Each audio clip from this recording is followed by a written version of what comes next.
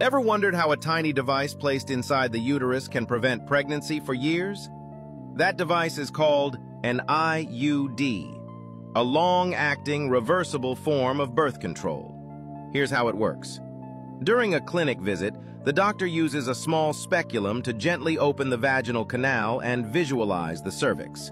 The IUD, a small, flexible, T-shaped device, is loaded into a thin applicator tube. It's then carefully guided through the cervix and placed inside the uterus. Once released, the device opens into its T-shape and stays in place.